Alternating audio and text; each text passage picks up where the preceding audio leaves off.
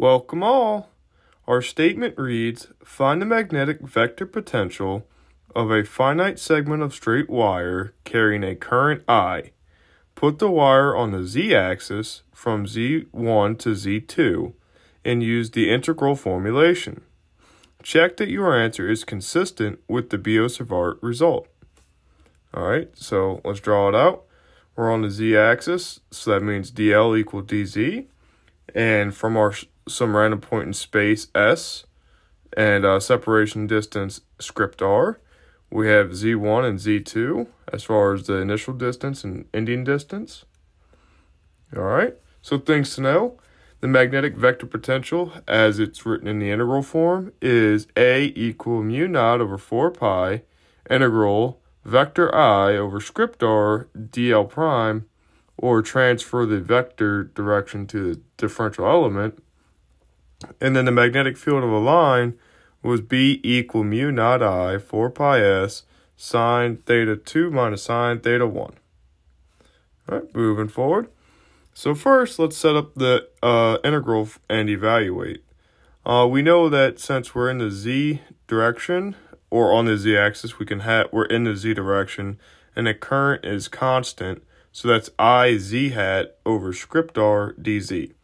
Now, script r, as you see, is a little triangle, and we have the hypotenuse, so we have z squared plus s squared under the square root. And again, we've seen this formulation before, and again, start point z1, end point z2, dz in the z hat direction. That's a simple integral to evaluate. This is the natural log. We've seen that before in electrostatics. Take the evaluation, and because we're dealing with logs, that's minus, which is the same as dividing, and that's why you have a fraction in the natural log. Next, let's verify this magnetic potential is indeed the potential we want to find the straight line segment magnetic field.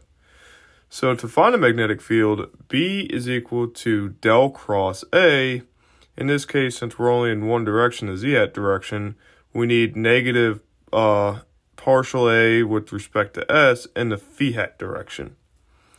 Okay, and that was given by the right-hand rule, by the way.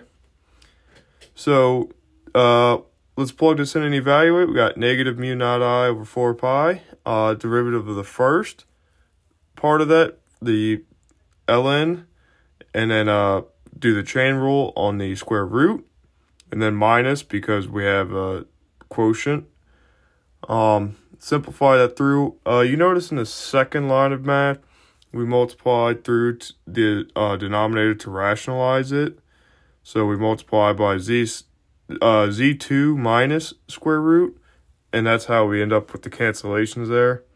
We've seen that before in algebra and again in calculus with limits, things of that nature. So nonetheless, the z and the denominators cancel in both cases, and thus we're left with this fraction with two parts in the numerator.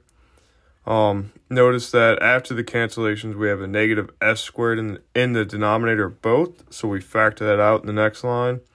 And then we split up the fractions, so we have z minus 2, or z sub 2 minus square root z2 squared plus s squared. But that's the same as what's in the denominator, so it cancels to negative 1. Similarly, on the other side, cancels to minus negative 1, so positive 1, and the 1's cancel, leaving us with mu naught I over 4 pi s, not s squared, since s in the numerator cancels with the s squared in the denominator. This looks fine and all, looks familiar, but let's write this in terms of what our geometry gives us. And if you remember from our geometry, we had a triangle, and we know that the sine of theta is equal to opposite over hypotenuse. So we can put z1 over script r, and then z2 over script r for theta 1 and theta 2.